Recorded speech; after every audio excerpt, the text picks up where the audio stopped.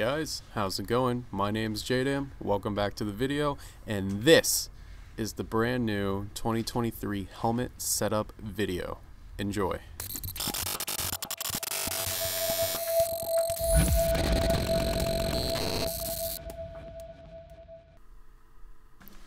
Hey guys, how's it going? My name's JDam, and thank you so much for stopping by and checking out my video. Today we will be going over my current helmet setup in the year 2023. A lot has changed to this helmet. I've added some new stuff, I've upgraded some equipment on the helmet, and I'm actually really happy with how it came out. So I'm going over a video going over basically everything that I've done to the helmet, and of course if you guys are interested, everything will be linked down below in the description. Now, a lot of the equipment you guys see is actually equipment I've used in the past, only because that I have a lot of trust in what I use, and I feel like it doesn't really need to be upgraded as of right now. Starting off with the front, the most important, the safety gear, I am running my M-frame OAKLEY sunglasses. They are ballistic proof. I use this for indoors and outdoors. I actually have two separate lenses, and then of course going down to the Face Pro, that is a UK Face Pro mesh mask. It's a built-in metal mesh where that would cover your mouth and nose with a soft nylon material around it to kind of give it its shape. I highly recommend this just because it's lightweight and it doesn't get in the way of aiming down your sight. Great face protection too. So starting off with the main helmet, this is a PTS MTEX Flux.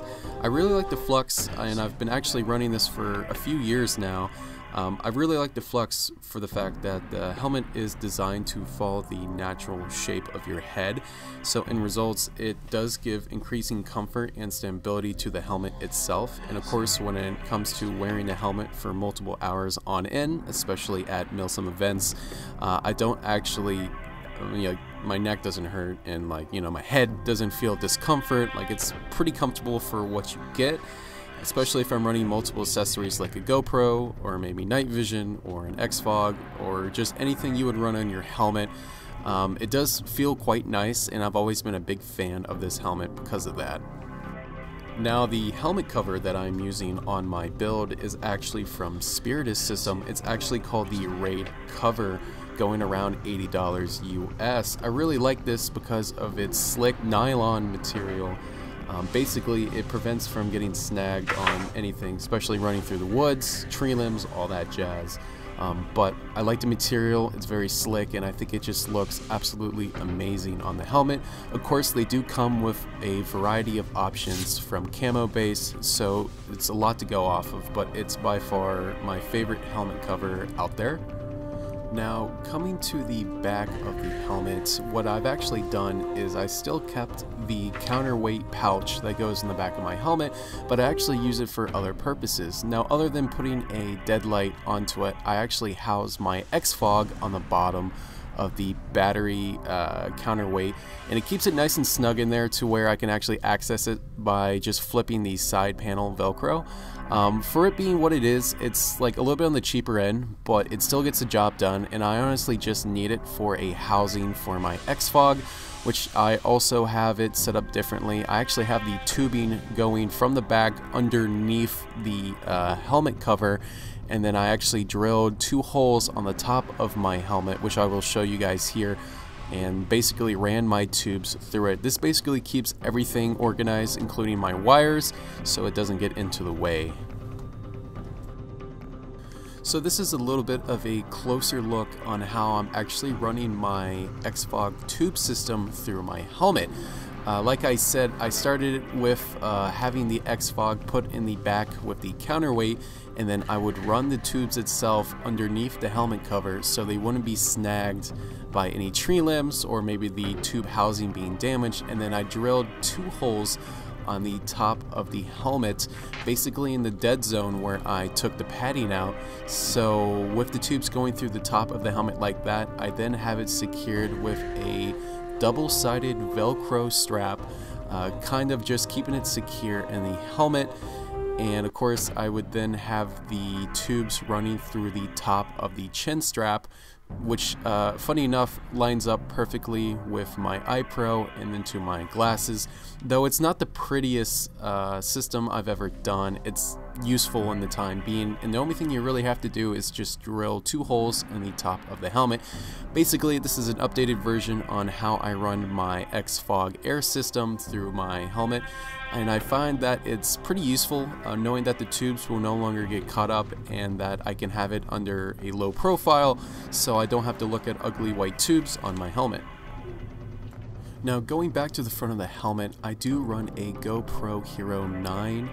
It's my newest camera in 4K. On top of that, I do have it attached to a Brain Exploder GoPro mounting arm.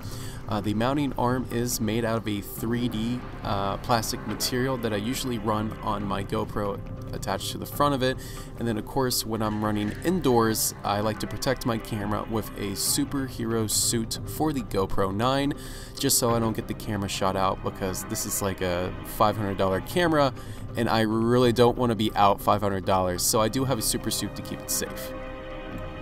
Now, moving into my headset here, I decided to upgrade to what I originally ran to something a little bit more practical and more useful. I wasn't very happy with what I originally put on my helmet, so I decided to upgrade to a Here Angel tactical headset. And of course, to have it attached to my amp arms, I actually used a little attachment called the AXL rack.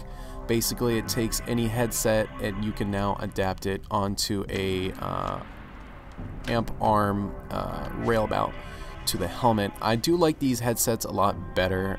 Better communication, I can hear my guys so much more clear, and they do come with a gel inset, which is pretty cool for the ears. And then of course I still have the amp arm on the helmet, solely for the fact that I can flip up my headset a lot easier on my helmet. And I do kind of like the look of it, even with the adapter to the amp arm. I do recommend these better than what I used to run, solely for the fact that you can actually get these off of Amazon for about $120. And on top of that, they're just far more convenient, and they have a better, I would say a better hearing compared to the other ones. I can finally hear my teammates a hell of a lot better as well. Now, of course, I do have some wires hanging, so I typically have my wires typically snugged up with the counterweight on the back of the helmet. But as of right now, this is basically how I have it set up. It's fine with me. I don't really get it caught too much on anything around me.